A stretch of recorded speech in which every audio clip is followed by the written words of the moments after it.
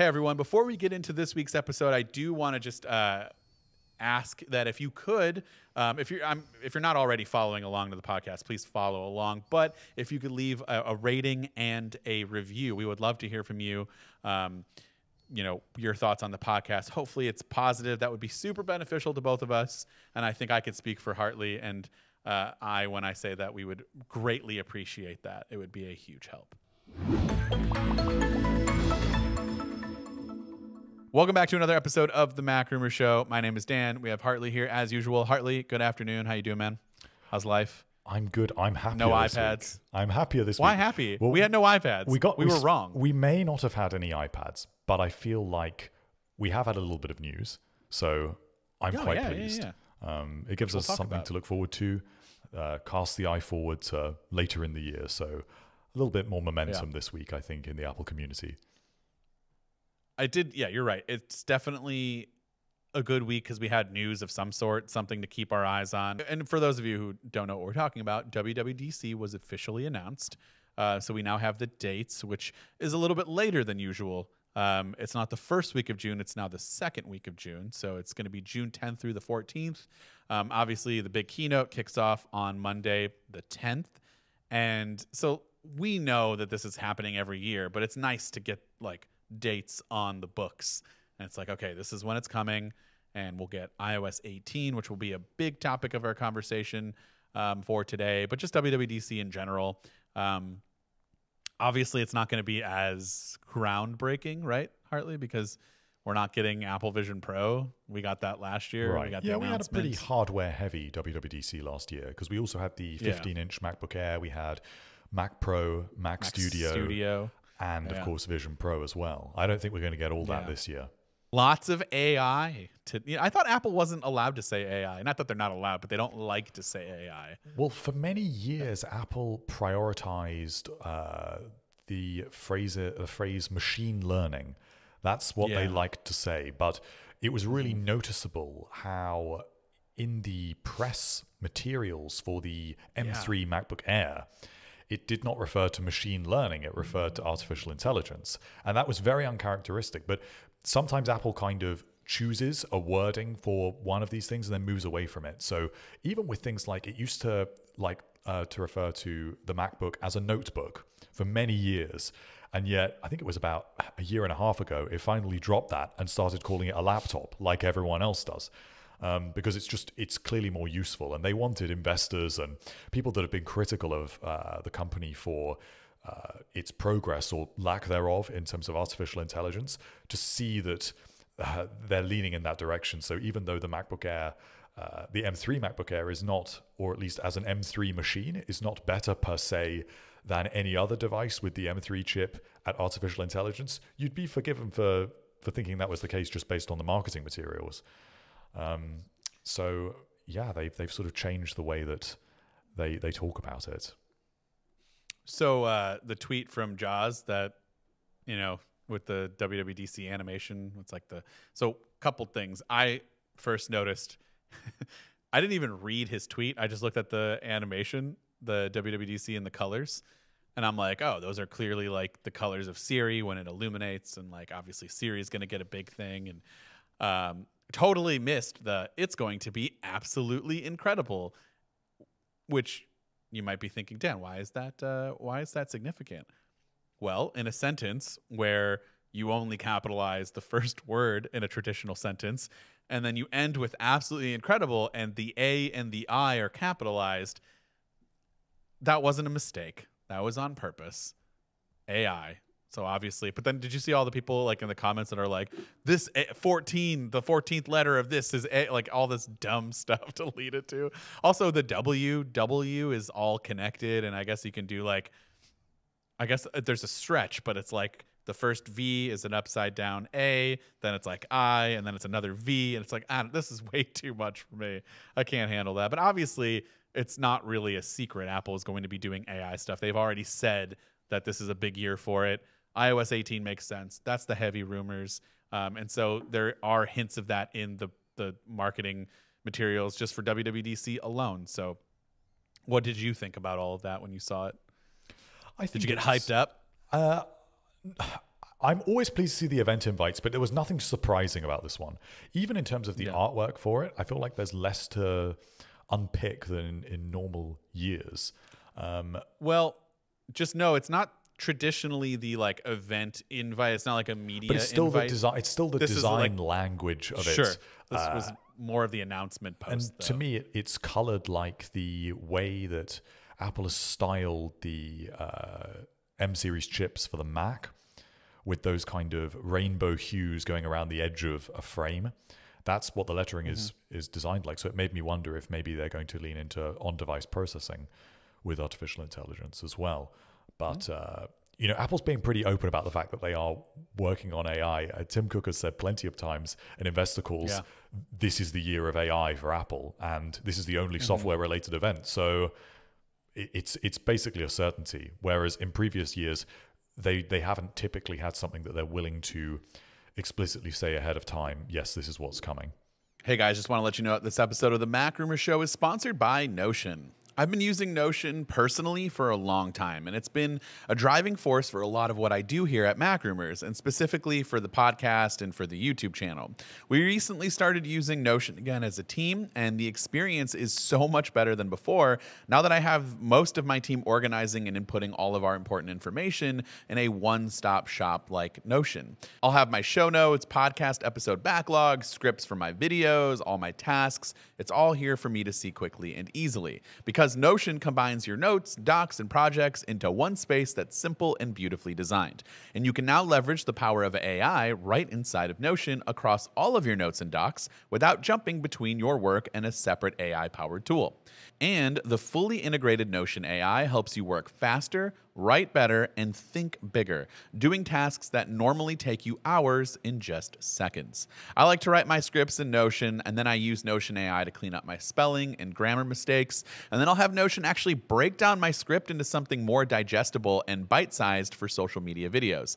This AI tool honestly saves me so much time doing this.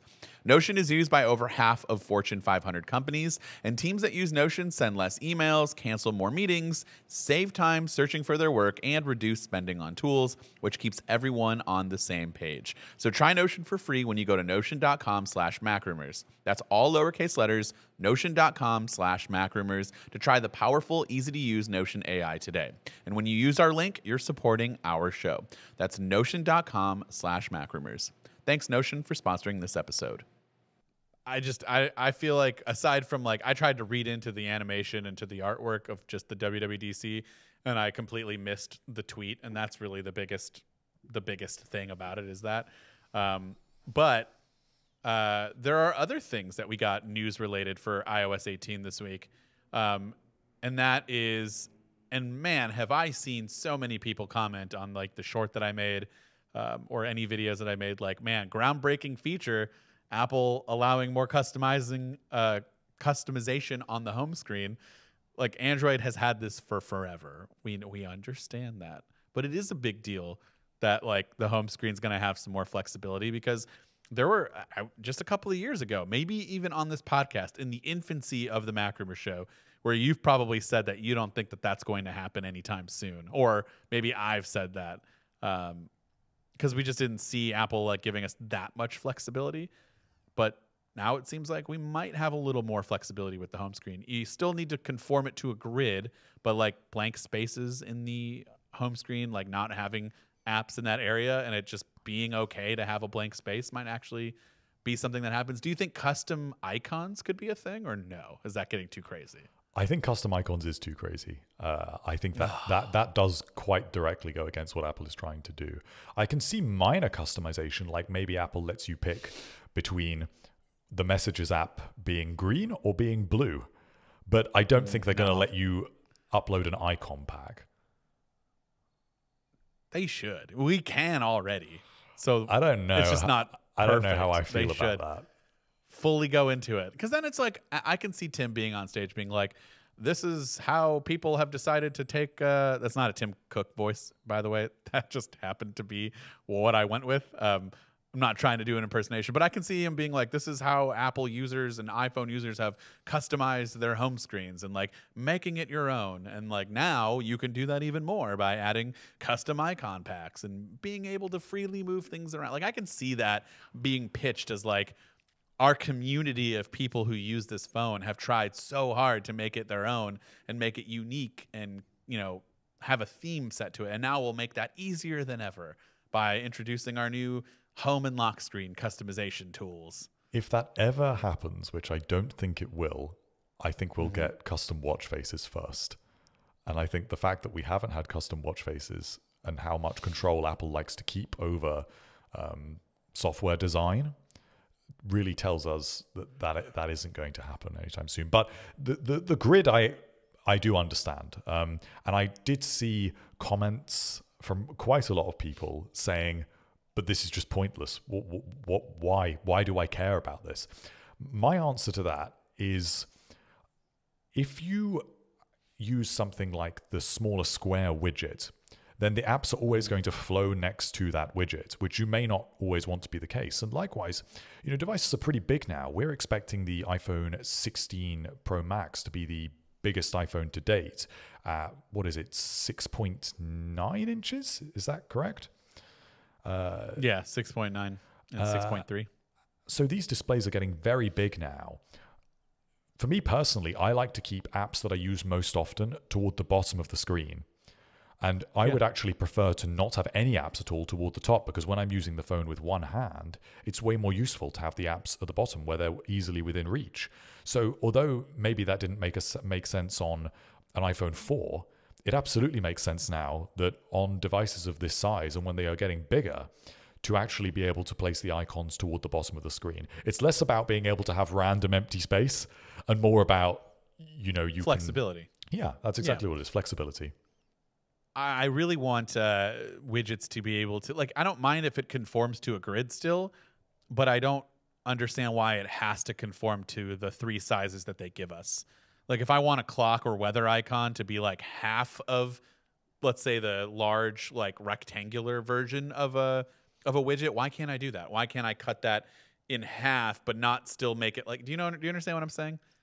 Like, we kind of have that with the small little square thing, but like it's got to all still be in that box. Yeah. And I don't necessarily like that. Like with Android, I don't have a phone near me. My other Android phone's over there. Like I can kind of do that easily. And like there are some widget apps out there, but it's just not the same. Like I want that same custom home screen experience to come over when it comes to like having widgets being freely like made to move around a little bit more on the screen than it is now, where it's kind of conformed to these specific sizes. And it has to have, almost all of the apps have to have some kind of weird box, drop shadow, something to it, where it's like sometimes transparent's cool and just like a little bit of text is fine. We don't need all of these, you know. I would like to see transparency. I think that would be a big improvement, because sometimes the widgets are a little bit too distracting for my liking. I would like on my home screen, say, to just have the time large and maybe my calendar, but I don't need those to have big bright, boxes distracting backdrops. Yeah. Like that's pretty much where I'm getting at with that. It's like, let me have a little bit more freedom of like, you know, if you want to conform it to a specific size, that's fine. It doesn't need to be like free flowing, but like how Android does it is like I can change the like width of it. Like if I wanted to make something longer, like top to bottom, like height wise, I can do that. I can take the thing and like drag the box and crop it, and I can change that around. It still kind of snaps to a grid, but it's a little more freeing. And then ultimately, if I wanted like the weather icon to not be like on a backdrop, I can do that and have a background and have that like be in the top corner, kind of transparently floating on something. It just looks nicer, just looks better. And you could do that with some widgets, you can, but it's not good. There's not a lot of good options out there. And I feel like developers would port over their Android apps if they knew that this was an option to be able to like have it look nice. So that's intriguing. That is a major announcement rumor that we've had over the last week. Obviously the AI stuff, we don't have like a lot of concrete things, but we do have some ideas of what could be happening. Do you want to start with the Google Gemini stuff? Because I don't really understand entirely what's happening with that. Are they gonna like port over? Are they going to bring over basically the Gemini functionality to Siri? So like when we ask Siri questions, would it bring that style of like ChatGPT chatbot thing, or is that not happening, or what's going on with that? I don't know how far you could describe it as a chatbot, but effectively it looks like Apple is trying to ascertain a partner to use their large language model. So maybe Apple's own one isn't ready yet. So they're trying to just license one from another company. Like apparently they did have discussions with OpenAI, but there's maybe a bit of a capacity issue there. So it looks like Google Gemini will be the one, and then Baidu in China. So it's something that Apple wants to just plug in to power their AI features. It's like using Google search for Safari. Exactly. Like, so it will be like on the back end of Siri, certain inquiries will go through Gemini, but obviously Apple will have tweaked the model and the specific instruction set that the artificial intelligence will receive to ensure that you are not perhaps directly speaking to Google Gemini. You're speaking effectively to Siri. It's just underpinning it. It's just based on Gemini. I can imagine Apple name dropping it and saying, and we've worked with Google to support these new features. But ultimately, Apple's not going to seed something as important as this to make you really strongly feel like what you're interacting with is a Google product. Yeah. I don't see the problem with that, though. They're better at it, so just let them do it. They've already got it going, so just let them do it. Like, you can make it visually look like Siri and visually be an Apple thing, but let Google do all of the heavy lifting with what the AI is giving you, whatever your requests might be. They should have done that with the HomeKit stuff, to be quite honest with you. Like, having Siri as a smart home automation or just in general with requests. We still have people tweeting about how terrible it is at answering. Like, why is it just not the same visual concept as Siri or whatever you want it to be? You can keep the name, but it's using the processing of what Google does with Google Home. It's able to understand multiple commands and do things properly and not be like, turn on the light and it's calling your dad. Like, why is it doing that? I don't think it's that bad anymore, but it's still pretty bad in some cases. It's still pretty bad. So, Apple's great at a lot of things. And some things it's just not, it's too far behind because it was either way too late to the party and there are other better options out there. And so I don't see it as a downfall of like I said before, Apple's not creating its own search engine because Google has that lockdown and people use that. It's a verb. Google it. People use that in everyday conversation. It's like tissues and Kleenex. One's a brand, but other people just see it as like, oh, that is the actual item is a Kleenex. No, that's a brand. You're using a tissue. So like when it comes to searching for things on the web, I see that as it's okay. It's not a defeat. Like, you use Safari as your web browser, and Google is the basis around what you would search for. And it should be the same way for the AI stuff, in my opinion. And it looks like that's where we're kind of headed, just a little bit. I don't know what ultimately it's going to mean for the rest of the features, but I don't know. It's all a question of what Apple creates for Gemini to plug into. So we're expecting integrations, obviously, for Siri. It should certainly be for Spotlight. But my guess is that maybe we'll be a little bit underwhelmed by what these AI features are, where they are most flexible, and possibly where Apple is going to lean into them is with specific features across apps. So we've heard rumors about there being AI features for Notes and Pages and Keynote and Apple Music and plenty of these other apps. I mean, some apps like the Health app would be really interesting with some AI features. So it's not to downplay them. Particularly, I think Health and Apple Music have a lot of potential to get some really interesting integrations. But there's even stuff like the Photos app would hugely benefit from more AI features. Others, not so much, like the Messages app. I don't think that's going to change the world. But I can imagine like auto-completed sentences, being better at that. I guess that's helpful, but like... It's just not really like a sexy announcement. Yeah, it's not enormously exciting. So I think that possibly a lot of WWDC's runtime will be, at least the main keynote event, will be taken up by going through these in-app features rather than Siri is completely better. This is Siri 2.0. Now you can ask Siri to do anything, because I think the thing that also made me think that that is now what we're getting is we are not expecting a chatbot at all. So we're not expecting like a text interface that is ChatGPT style, that is Apple GPT or Siri GPT or whatever. That is not going to be the case. So how much is Siri really going to be able to do? I think probably the extent of it will just be better understanding for those home requests where you field multiple instructions, or with a message if you want to tack something onto that. So if it's, send a message to this person but also turn on the light, it will now be able to understand that. But I don't think anyone's going to come away from this and think, oh yeah, Siri is now the next generation AI platform. I think that probably will come eventually, because Apple certainly is putting a lot into AI now, more than ever. But I think this year possibly it's going to be a lot of little tidbits across apps rather than Siri as the focus. So I think it's kind of a missed opportunity to not have a chatbot, but I also understand why they might not want to, and if they don't do it, that's fine.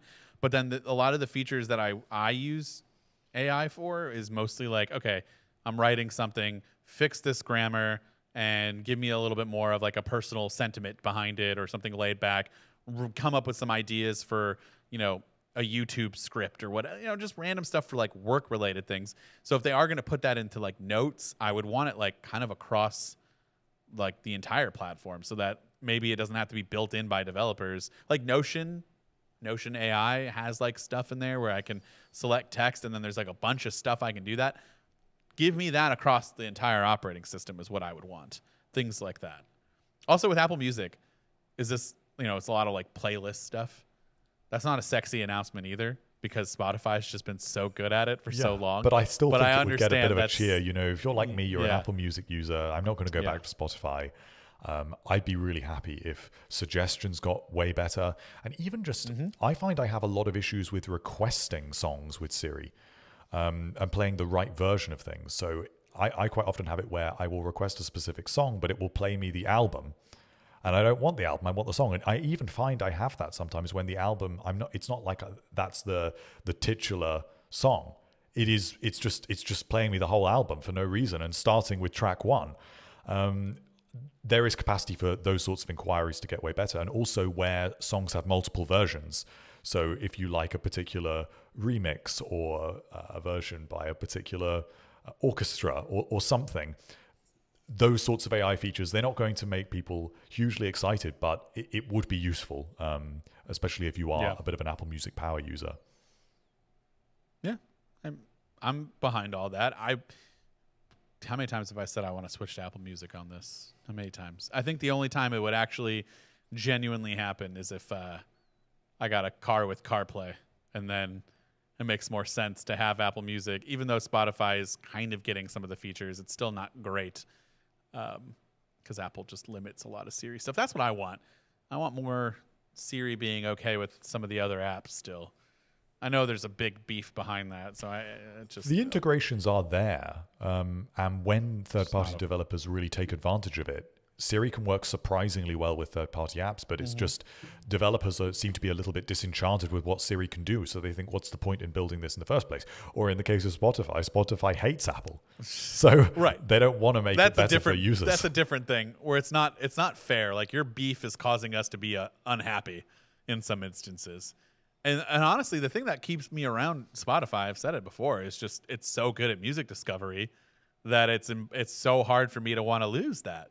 Because there are months where I'll go on and I'm just music is slow. My favorite bands aren't releasing stuff. So I need something new. And I get all sorts of new stuff delivered to my home feed from Spotify that has brought on legit follow. I want to be a big fan of this band now. I love it. This is great. How have I missed this all these years? And I just don't see that happening on Apple Music, which is sad, because I grew up listening to my music on iTunes. And so I want to go back to that just from a nostalgia point of view. I still love the UI more than I do on Spotify and the way things are handled from a library perspective. But I just can't leave right now. I'm still stuck. We'll get you there. Anyways, we'll get you there. Yeah, slowly. Maybe iOS 18 will help. Who knows? Okay. In terms of like other AI stuff, do you think there's anything else there, or can we speculate a little more on like improvements? One of the interesting ones is shortcuts. There's been a few rumors about this, that shortcuts would integrate more closely with the beefed up version of Siri. I like that. Which would enable you to create more sort of multi-step tasks automatically. So you maybe it will be that you can say to Siri that you want to create an automation that does a thing, and then Shortcuts builds it for you automatically and then says, well, now you can see it in Shortcuts, but also you can just request it. That would be a really useful feature.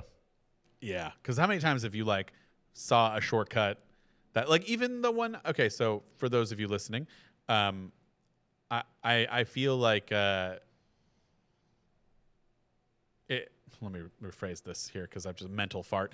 For those of you who haven't seen the latest like TikTok that we did a couple days ago or Instagram reel, it was a short form video where I showed off a thing that I didn't even know you could do. So basically, if you've ever been in an app where you want to turn your phone horizontal, but you're like me and you have your lock screen lock set all the time because you don't want it to change.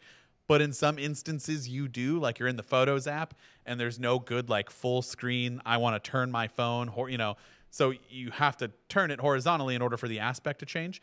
You have to go into Control Center and turn it. Like that's kind of annoying, but that's just how we've done it. There's a shortcut that we built that allows you to, whenever you're in a specific app, it'll turn off your auto rotation lock or your screen orientation lock.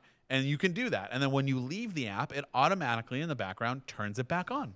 So then when you are laying in bed and you're on an app that you don't want it to accidentally change the aspect of it, like it won't do that. And that's brilliant. And I didn't know you could do that. And there are so many things that are probably out there that you're like, oh man, I didn't know that I needed this or that I could do this. And like, I feel like if you could just say it out loud, like, hey Siri, every time I turn my phone or every time I go into the Photos app, I want the aspect ratio, or not the aspect ratio, but the screen orientation lock to turn off. Make me something that does that. You don't have to go in and try to figure out the ifs, this, then this, stuff behind it. It just does it automatically. That would be super useful. So I really hope that what you said happens because, yeah, I think a lot of people would like that. Yeah, that's a good one. In my mind, I think it's probably one of the more useful ones. I'm just more skeptical about AI and things like the Messages app. And I don't know how useful it will be in Pages other than just for content creation. But even then, how good is that going to be? How effective is that compared to just asking ChatGPT? And is ChatGPT able to complete that task more effectively because you can provide more context? So we'll see. I think that some of these features are going to be way more interesting than others. Is it just my work and the work that I do, or is it an age thing? But like, do people really use Pages for like professional work still? I feel like there's an age thing for that. Like it's either you're in college and you're writing, like you're making documents for work or for school, or you're like above a certain age where like Microsoft Word was like the thing that everybody used a lot, or you're in like a corporate environment and like, because I just never think to use Pages for anything, writing or creating ever. I don't know. I think you've probably just made people very angry again, Dan. Maybe. And there's going to be 100 comments saying, I use Pages every day. How dare you? Oh, and that's not, I'm not knocking Pages. Pages is great. It's a fantastic Microsoft alternative. That's what it was made for, right? Because there was like a whole situation with, and then Apple just made its own suite of iWork apps. Remember iWork? So like, there's nothing wrong with it. I just don't understand like who uses Pages. Yeah, I used to use it, or for what? But not like. anymore. Do you write your articles? Would you write your articles in Pages? Never. I think so I would use Pages if I was writing a formal letter that I needed to send as a PDF, or I actually needed to physically print it and it needed to be formal. But I also didn't want to like download an application to do that because it was just You okay there? You thumbs downing my opinion? Did I thumbs down something? What did I do? I got a little thumbs down flashing up. I didn't. Where? Wait, are the emoji reactions working in this? What is happening? Yeah. Oh, it is. That's amazing. I didn't do that on purpose, but that's incredible. So for those of you who are watching, there's a little fun thing for you. I'm not thumbs down, but now I will. What happens when I thumbs down? Nothing. Is it 2 thumbs? I don't know. Anyways, no, I'm sorry. Keep going. I was just trying to look at other things for a second while you were going on. Yeah. So I don't really use Pages very much, but I would use it, I don't know, once a year for something like that. Like if I needed to physically print like a sign or something, like for my front door to say that I'm out or something, I don't know. That situation, I would just go in Pages and just do it really quickly. But it is, if I'm writing longer form content, I'm going to use something like Ulysses or... Keep going. I'm still trying to see if this works. There we go. Okay. You're using other, and I think that's just me. I'm sorry for those of you who might have been offended. I might have been naive because I'm in my own bubble of how I work, and I'm either using Apple Notes app to write up a script, or like before I used to use Google Docs. I just thought Google Docs was easier because I didn't have to like load up my desktop with a bunch of shit documents everywhere that like I'll never look at again. So I don't know. I am in my own bubble. I just was curious who uses Pages on a regular basis for things. Let me know. You know, we've talked many times about letting me know your workflow. So like, would you actually be what kind of, here's a question. What AI feature for Pages and Keynote do you need? Let us know. What would be helpful for you? What automated tasks would you need? Because I don't use those, so I have no idea. Can we talk about freeform scenes for like 2 seconds? Yes, I think all there is to say will take 2 seconds, which is... Yeah. What the hell is a freeform scene, and why are we getting this? So at the moment with Freeform, it's like an infinite canvas. So if you put some drawings or some shapes or some information on one edge of the campus, and then you on one edge of the canvas, and then you navigate to the other side, and you put something there. You will have to, with your finger actually, or your trackpad, kind of scroll back and navigate to that original location manually. Whereas with scenes, you can kind of take a snapshot of that location and you can go back to it automatically. So I'm sure that's going to be the real highlight of WWDC this year. Yeah. I could see that being just a real big crowd pleaser. I did make the joke in my, I wonder if anybody, it was at the very end of my video, but I was like, and for the 2 people that use Freeform, you're going to be getting scenes. So it's no disrespect. It's just a joke. I was all about Freeform when we were first like looking at it and stuff. And then I realized, oh, hey, it's another app I'm never going to use. But again, I love hearing all of your guys' emails about your workflows. If you are an avid Freeform user and you just think it's the hottest app that you've ever used in the last 2 years, please, please, please let me know what you use it for and how you find it useful. I think to me, it would only be useful in a team environment. Like if we were all using it together, I don't have a need to do this myself, like just myself. So, and Apple really likes it. They push it. It was part of my Apple Vision Pro, like, demo. It was like a thing in the demo of like, hey, you can be in Freeform and work together with this. And I'm like, why would I ever do that? I have no need to want to do that. But I am not. The world doesn't revolve around me, so I would love to hear from all of you and what the Freeforms app is useful for. Okay, the biggest things that I am excited for iOS 18, because I'm hoping that it happens, but I just don't think it's going to. Do you think we're going to get like a major visual redesign or not?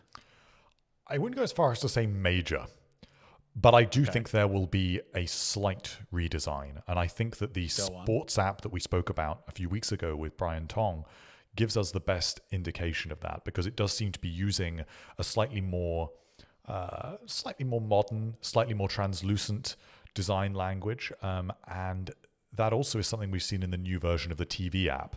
So there is a change. If you look at the TV app and you feel like, yes, this is a radical major change, then maybe you will think that iOS 18 is a major change design-wise. But I don't think it's a major change. I just think it's a nice little iteration. I really like how visionOS looks. That's what I was with going to this say. Translucency. Everything has this sort of glassy, translucent aesthetic. It's really nice. It looks like that possibly is the direction that we're moving in, because that's a little bit, my eye, what the sports app looks like. So I would be pretty pleased Except for with the that. navigation. Except for the navigation. That is horrendous. Why can't I swipe back? Why is everything at the top? But just visually, fix that. just the visuals. Visually. Yeah. I don't know. Is this picture here? So when I'm looking at our article about the visionOS inspired design changes rumor. Is that all? Those are all visionOS. Yes, that's right.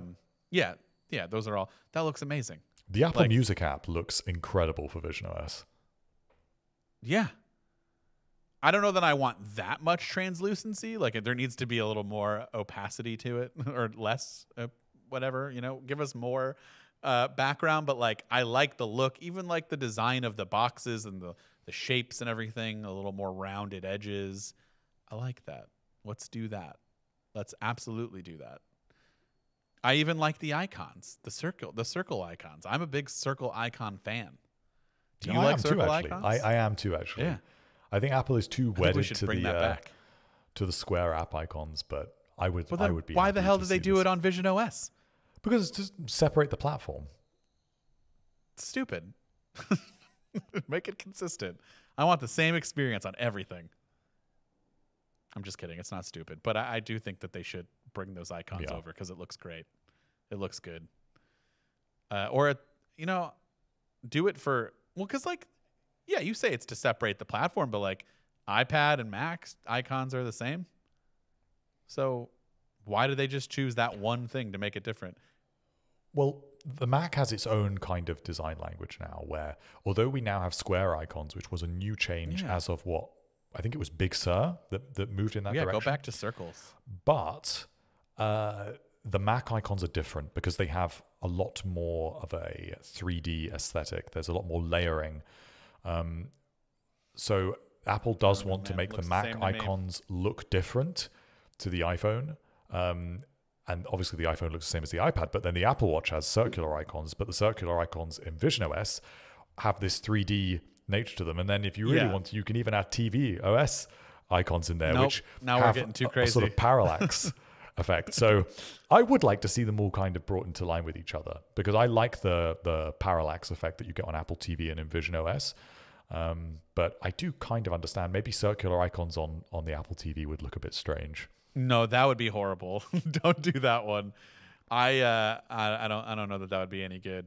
I kind of like what does other platforms do? I guess they all kind of do the same thing, right? They're all just like rectangular boxes of the Pretty apps. much. Maybe like a smart TV, like I think LG maybe or Samsung. The apps for that are circular. It doesn't look bad, but they're also not massive. They're very tiny and they're like in a scrollable like dock. So that's probably what it is. I think if it was like as massive as each app is on Apple TV and it was circle, that would look so bad. So I understand that one. Oh, well, I still want it to be a good visual redesign personally, but yeah, that's the one thing everyone says every year in the tech community. I know. I am that guy. And I'm there with you. Last year, I think I said to you, I don't know what I really want them to change, but because I'm such a big fan of the visionOS aesthetic, I'd be really pleased if we moved in that direction. As long as it doesn't make things too illegible, I think we're okay. Yeah.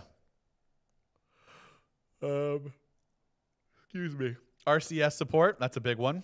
Yeah. We're just assuming it's happening at WWDC. We don't really know that for sure. We do know 2024. Apple did say that for the most part. Well, they didn't say the year. They just said coming next year, correct? Yes, that is correct.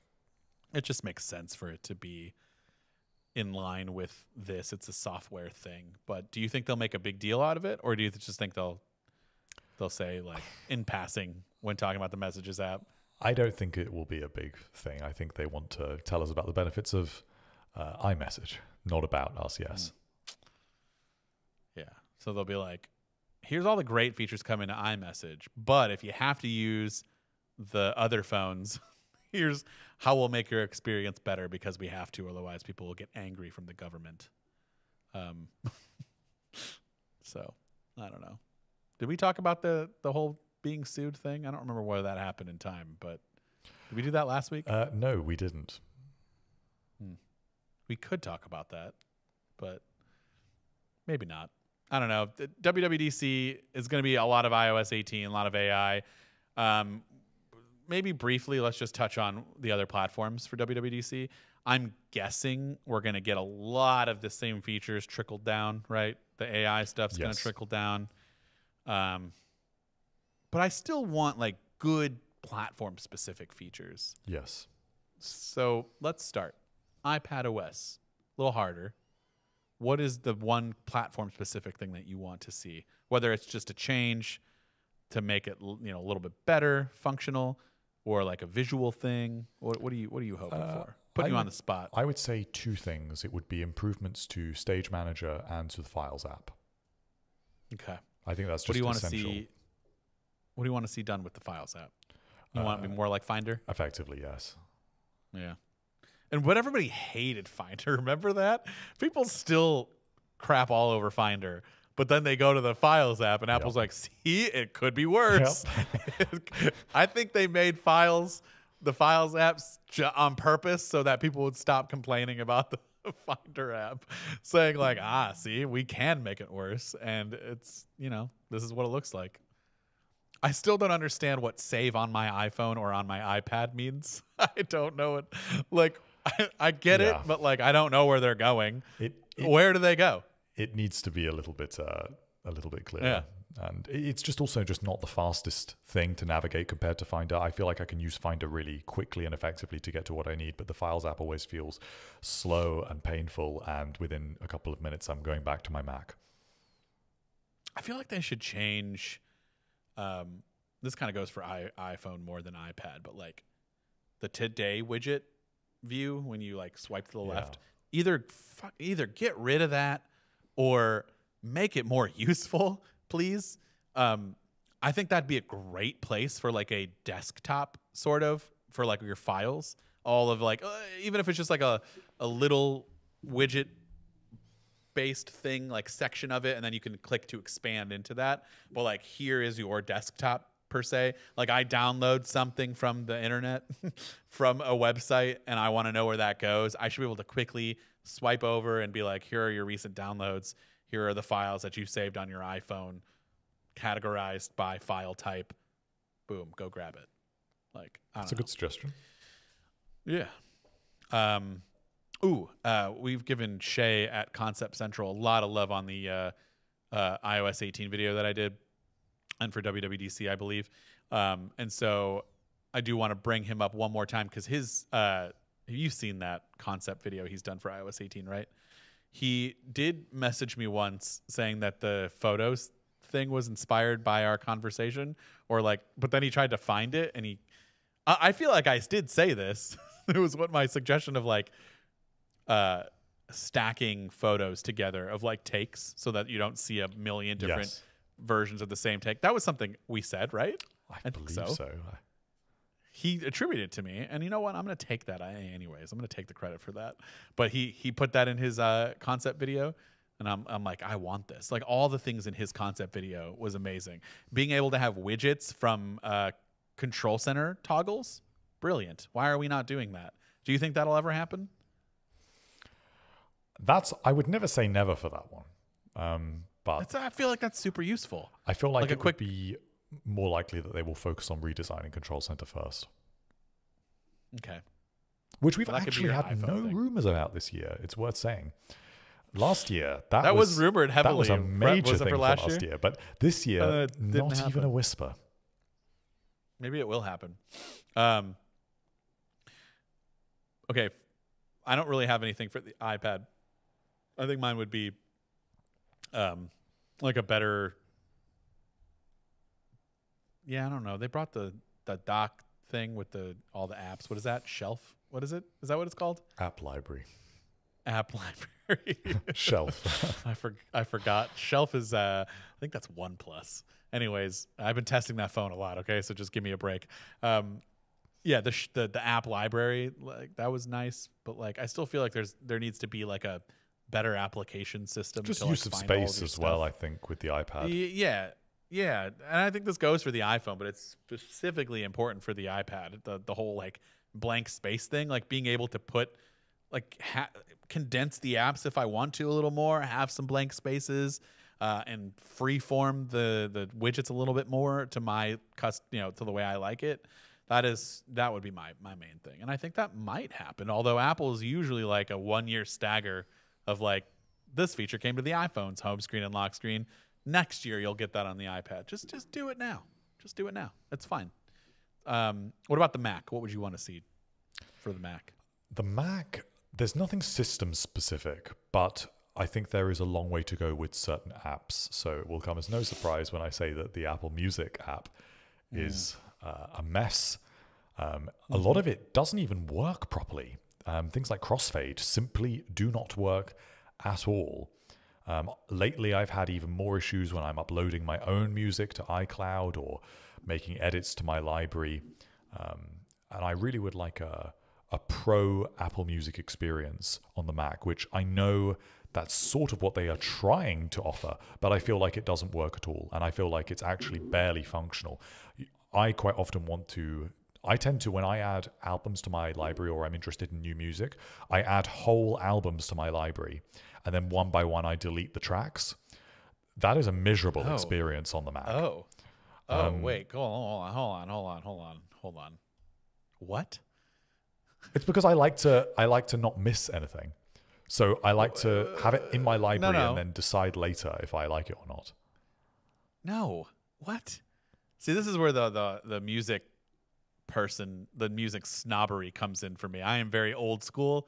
Like I have definitely switched to the new trend of like everything is a playlist and a single, because I've had no choice but to adapt that way, because now bands put out like music 1 week at a time basically, and they don't do full albums as much, or if they do, it's like here's 15 weeks of singles and then our album came out, and it's just those songs that they put together onto one thing. I hate that. I used to love the like it was 2 songs, albums coming out, the other 12 are going to be there, and that's a surprise. Like that is like, oh, it's this album day and I can be excited to want to listen through it. And I feel like that just doesn't happen as much anymore. But what you're saying is you find a band or artist and you listen to one song and you like it, and you add the album in which that song is in, and then you delete songs from the album whether you like it or not. Yeah, because that way I know that I know that I can't do that. Any album in my library, I know that I have listened and sort of assessed every song in that entire album. And quite often, if it's an artist I know that I quite like, I will just go through and blanket add every single thing that they've got to my library. And then when I'm just shuffling through my library, I will just delete anything I don't like. And it's just a way, it means I don't miss stuff, but it works so terribly on the Mac because you have to sort of click into a menu, click delete, and then it doesn't know what to queue up next. Whereas the behavior is completely different on the iPhone and on the iPad, because then it queues something up for you immediately. I can't do that. I also think I am, I'm a boomer, I guess, and this is where I become out of touch with. No, but this is where I become out of touch with today's society, because I really do treat digital music as a physical product still, and like an album in my library is like an album that I hold in my hands, and I can't physically delete a song I don't like. I have to deal with it. I'm stuck with it. It is the artist's it's their baby. They created it. They put that song on there for a reason. Just because I don't like it doesn't mean I can remove it from its existence. So when I look at an album in my library, I look at it as this is the whole work from start to finish of what they wanted, their vision. And so I don't think I should be able to remove those songs. But I do agree, like albums have skips. Like some songs are just not that good. And so if you want to just hit play from your library and you want it to shuffle through your albums, but you don't want it to play the songs you don't like, I understand that. That's where I think liked songs should play into the factor. Like you should be able to add the album to your library, but then go through and like the ones that you like, and then just hit like from there, which you can do. You just don't treat it that way, so it's just weird to me. Yeah, I Deleting songs from your library from the album, that's just weird. I get so pissed when I look at my I don't do it often, but the Apple Music library, if I only see one song from that album, and I'm like, what is this? I need the whole album. Put it on here. But why? Why do you want to, when you shuffle, hear a lot of songs that you don't like? Because then if you're going to just skip loads. Because I'm still holding out to hope that I'm not turning into the person that shuffles music and doesn't listen to full albums from start to finish. Right. So I want the option readily but some available. albums you do want to listen to like that, but others you just don't. Like, I have plenty of albums where I only like one or two songs on the album. I think I'm just having an existential crisis that I am slowly losing my childhood when it comes to music, that albums are no longer important. Right. And I know that there are still some that are, but like even I, who was like excited for an album and I listened to it, I'm like, oh, but I'm just going to listen to the songs that I only like from there. And I take those songs and put them into a playlist. And then I only listen to that playlist, which makes me very sad. I do listen to everything once, though, all the way through. But I used to be like a person who'd do the whole thing multiple times. And now I just can't do that. My attention span is gone. How many songs do you have in your library? Oh, who knows? Hold on. Well, it's just an interesting bit of context, because if you ever do you always only ever select an album? Because I've got about 10,000 songs in my library, and those are, as I say, pretty much all things that I have selected song by song. So that's an insane amount of songs that you personally curate. Yeah. Well, that's why this system works for me. Well, I listen to music all day while I'm working, all day. So all day. Yeah, it's easy for me to listen to several hundred songs a day. Yeah, so that doesn't happen because I have to I can't listen to music while I edit because I have to listen to my own stupid voice the whole time. So I can't do that. The only times I can really listen to music and do my job is when I'm like either researching something or writing the script. But even then, if I'm writing the script, like I can't listen to podcasts when I'm writing a script because I'm thinking of the words in my head and I'm trying to listen to the words that are being said, and I'm often like typing what I'm listening to because I'm zoning out. The worst one. Yeah, so I can't do that. I don't know how you can. It's hard for me to listen to. Music is a little bit better because I'm not a lyrics person, so I don't focus on lyrics a lot. I mostly listen to the music portion of it and can still write words out and be okay. But yeah, I mean, that's the only time in my job. So the only time I really listen to music is when I'm like outside doing yard work. Driving in the car is a big one for me. And I don't know. I can't really listen to it at home unless I like put the kids to bed and I'm like, oh, I want to listen to this song real quick because a favorite band of mine dropped a song that I need to listen to, but that's rare. So it's mostly commutes for me. That's my music listening time. Or cutting the grass. Do you have to cut the grass? You don't have to cut the grass in your area. Do you have a lot of grass? Well, there is a lot of grass in the area, but because I live in an apartment, I don't have to worry about that. You don't have to cut. Yeah, okay. So that's a big thing for me. We've got a lot of useless land around here. So, anyways, back to your question. Well, so here's the thing. Spotify is so piss poor when it comes to album management that I can't really give you a true representation of how many songs I have in my library because it doesn't tell me that. Right. And it doesn't like if I liked an album and added an album to my library, it doesn't add those songs to your song list. You have to like those, which is stupid. Right. So there is no clear answer with Spotify then. But right now, if you looked at my like songs, and a lot of this is I used a tool to import my Apple Music library, my iTunes library. I have 443 songs. But again, big portion of that is stuff that I added all at once, migrated from my iTunes library. So I don't know what the actual answer is. It could be a lot more. Yeah. Honestly, it should be a lot more because I do add whole albums. When I find a band I like, I want to add their entire. That's the other thing. When I find a band I like, even if I don't like their albums, I want to add their entire discography to my library. I want to be able to go in there and see, like, here's everything from that band. Maybe I want to spend the day listening to that band. I don't know. Apple Music would be better for that experience. I think it would be, which is why I need to switch. But I can't find the same. Like, if I go to browse right now, I'm getting recommendations from their playlist team. Don't care about any of that. Now in spatial audio, it's not music. See, that now in spatial audio should be spatial audio music that I listen to. Take my library, but this analyze is better and now. assess. If you know where to look, so you've got 4 or 5 customized playlists that are customized to your taste. So you've got the chill mix, the get up mix. You've got there's one other one. Where are those at? Are those in Listen Now? Made for you? It depends on if you've added them. But so for mine, I've got the Friends mix, which I actually quite enjoy. So that takes music of people that I follow and picks highlights and puts it together. That'd be cool. Heavy rotation, which is things that you are listening to a lot at the moment, which I also actually use. Have that. And that updates every day.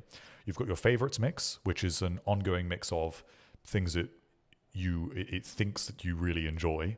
And then you've got your get up mix, your chill mix, and your new music mix, which would be where you get those new music suggestions. But there is even more than that, because you can add your replay, which I use a lot because I like to sort of see my top chart of the year, and every week it refreshes, and I like to see what songs are moving up in my personal favorites of the year and what's moving down. And then you can go even further and you can go into radio stations, and radio stations, some of them are also customized. Apple Music is better than it was at this. I feel like it wouldn't be a terrible experience for you for discovery. It's just not as good as Spotify, but then I think it would make up for it with library management. Yeah. I mean, listen, I'm a subscriber to both, like an idiot, but I am. I just